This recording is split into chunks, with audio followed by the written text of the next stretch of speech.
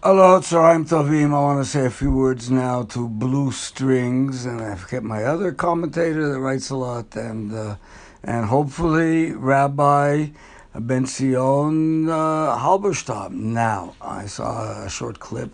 I'm going to make this very short, so you don't have to close it off right away. I'm pretty sure the other one's 19 minutes and 15 minutes.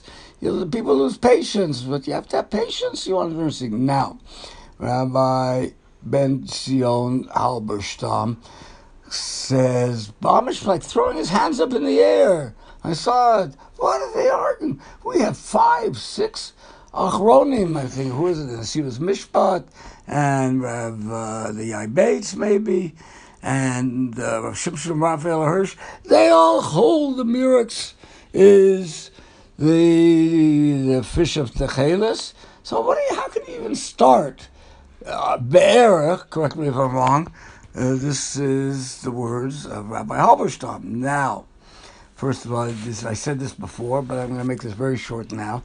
Lama halacha kamo beis hillel, because they were makdim the words of their opponents first. Now, one second.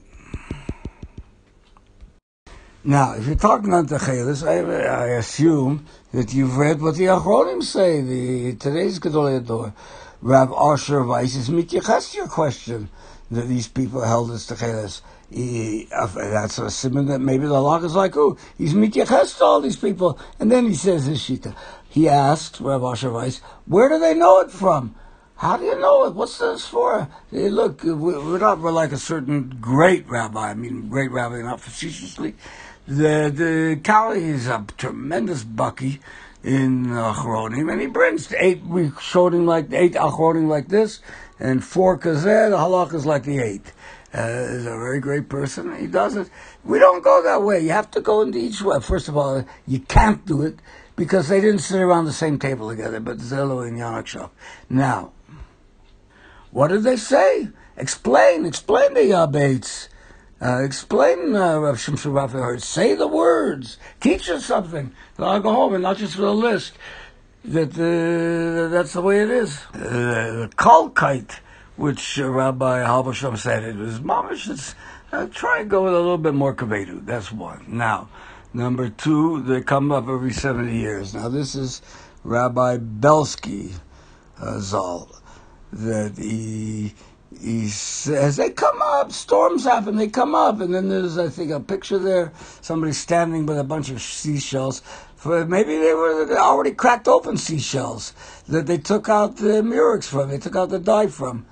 And how do we know? Now, if these people, the Murex people, had a hazak of honesty, I wouldn't say it, but I brought in maybe the first 2 clips I put up.